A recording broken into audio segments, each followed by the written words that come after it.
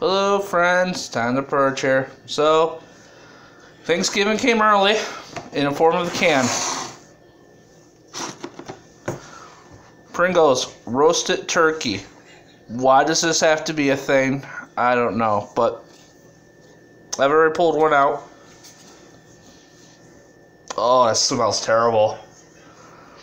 Like, literally, this smells really bad. How's our Pringle texture? It tastes okay, but I'll stick with cheddar. My advice, eat at your own risk. Next week, mashed potato Pringles. Oh, God. Could you imagine if that was a fad?